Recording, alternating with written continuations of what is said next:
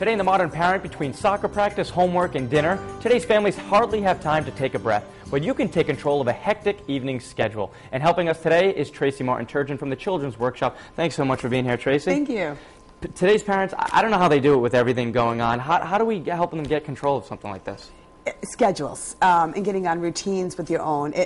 People are always running behind the 8 ball. They are constantly running home. There's no dinner made, and children need help with homework, and there's just not enough time. So getting on a schedule and a routine for adults is also very important. Now, you really stress kind of prepping for the whole week ahead, kind of doing that ahead of time. What are some tips for that? This is a great idea. You go through, you don't have to go shopping ahead of time. Go through your cabinets, go through your freezer, go through your refrigerator, and look at the food you actually have already in your house.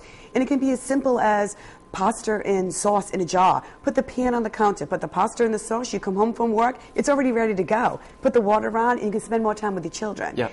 Do a menu, put it on the refrigerator, and just write down everything you want to do. And that way, when you come home the next day, you already know and it's already ready to go, and you're not scrambling looking for frozen food that you have to throw out in 10 minutes. Now, I always felt dinner, like you just said, is you know, when the family kind of comes together. And if these parents have these hectic schedules, that can be tough. What's the easiest way to make sure that the whole family's there for dinner every night? Well, keeping to a schedule, and I know you run behind the 8 ball, but if you plan, like, say, 6:30 is going to be a meal time, and the meal's already prepared, you can also just have that ready. So when the kids come home, they're expecting that it's ready, and mom's not running around saying, I don't know what to cook for dinner, and nothing's out, and Johnny needs help with his homework. Yeah. Spending times with the children are more important than running around the house. So if that's scheduled already and it's already planned on your refrigerator, and the kids enjoy it, what's for dinner tomorrow night, and they see it, they already know what's there.